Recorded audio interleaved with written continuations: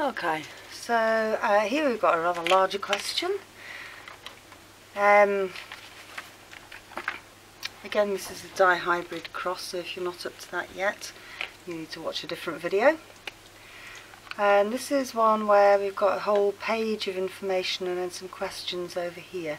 So I do need to read it properly, and it's a diagram.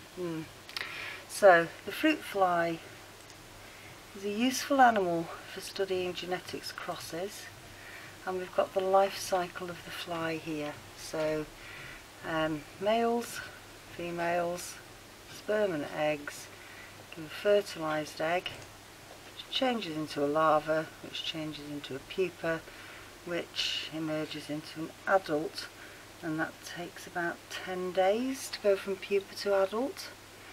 So mating occurs and female lays fertilised eggs 24 hours. That's quite short, isn't it? And she lays between 80 and 200 eggs, each female, so that's lots of offspring.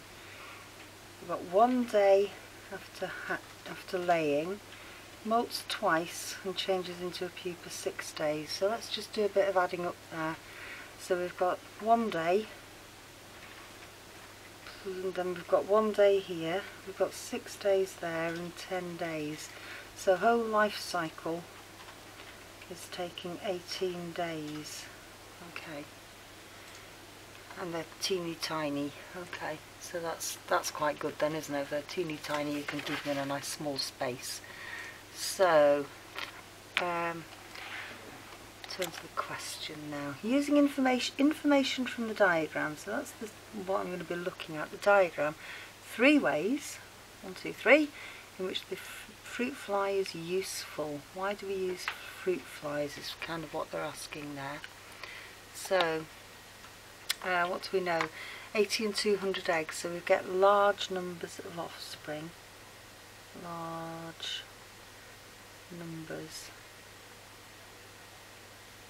of offspring.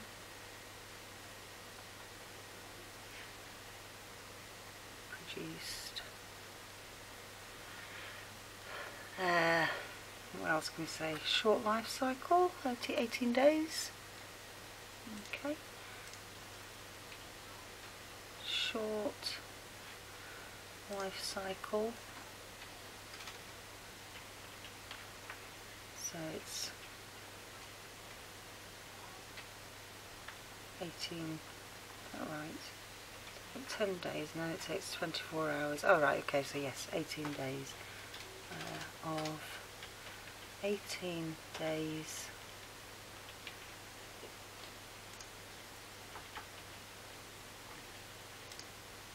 to produce offspring. So there's lots of them and it only takes a short time. And then what else have we got on the diagram? This one's going to get a bit more tricky, isn't it? So, well, we could go for the fact that they look different. So males and females, easy to distinguish, or we could go for the fact that it's 0.5 millimetre, 4.5 millimetres, 3 millimetres and 2 millimetres, so they're small. I think I'm going to go for small, so small organisms, so not much space. Well, you could ask Dr. Schofield how much space he needs for his guinea pigs. Small organisms, so not much space required. If you're breeding guinea pigs, you need a lot of cages. Okay, so that's my three reasons.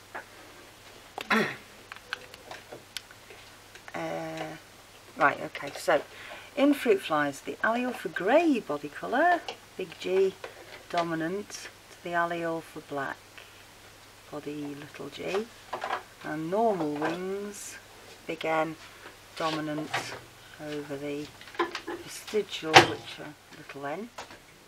A cross between a grey-bodied normal winged fly and a black-bodied vestigial winged fly.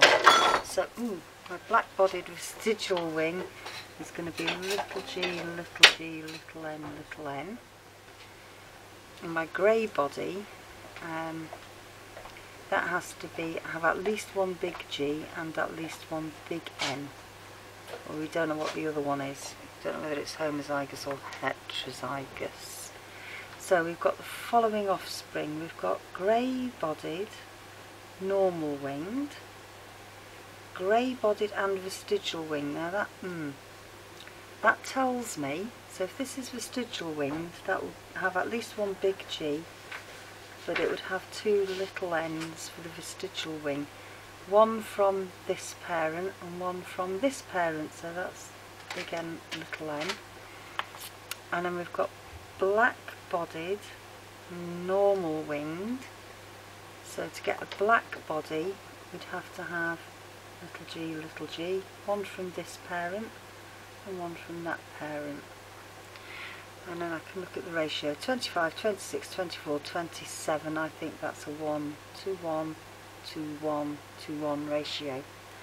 So what do we need to answer now? Right, give the genotype of the grey-bodied normal-winged parent. So this is my grey-bodied normal-winged, and I've just worked out that it's big G, big N, little n.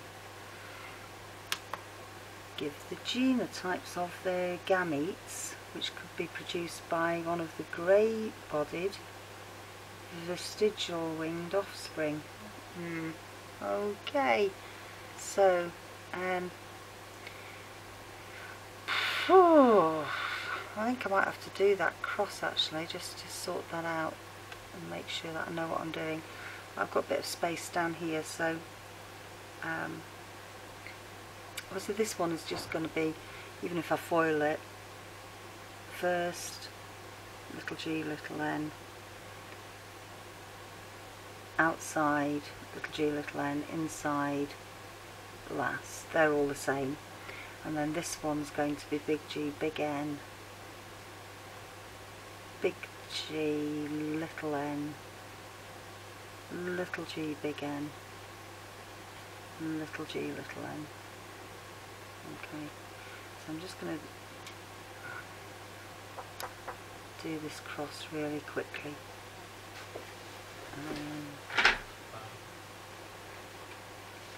Big G, big N, little n. So that would be grey normal.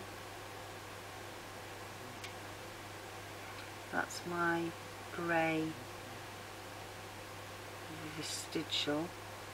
Oh, that's the one I want. So the genotypes of the gametes, foil it, big G, big N, little n, sorry, and big G, little n is the same, little g, little n,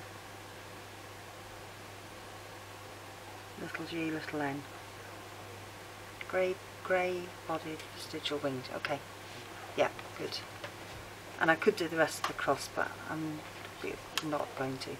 So, what ratio would you expect in the offspring if the grey-bodied normal wing parent, oh Lord, had been crossed with a fly of the same genotype? So here, grey-bodied normal wing parent, that's this one.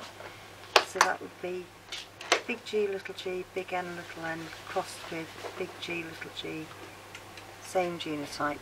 So now I've got my two heterozygous crossed, so I would expect 9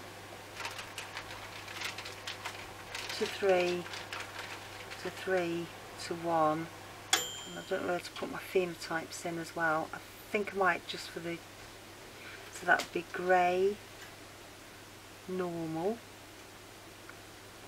to grey vestigial to black normal to black vestigial, and then I'm pretty sure then I'll have hit the marks. And I don't really want the examiner to be looking at all my workings out, so I'm just going to put my lines through there, and I'll have to put lines through this. I don't want them to mark that. Okay. Laughing.